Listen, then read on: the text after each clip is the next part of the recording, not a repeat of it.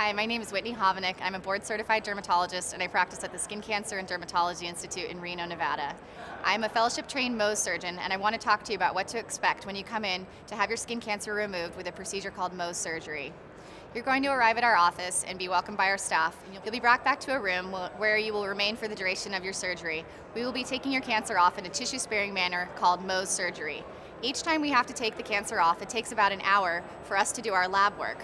During that time, you can be relaxing and having a visit with a family member. On the day of surgery, we recommend that you wear comfy clothes, something that you can easily remove at the end of the day, and that you bring something with you to keep yourself entertained, because we do take a little time to do our lab work, which includes taking your cancer and turning it into something we can look at underneath the microscope and then reading the slides. We hope that Mohs surgery won't be too much of an inconvenience for you, but we also know that we have no idea how long you'll be with us. We like to recommend that you plan to spend the entire day with us, and if it's a shorter day than that, we will all be happy for you.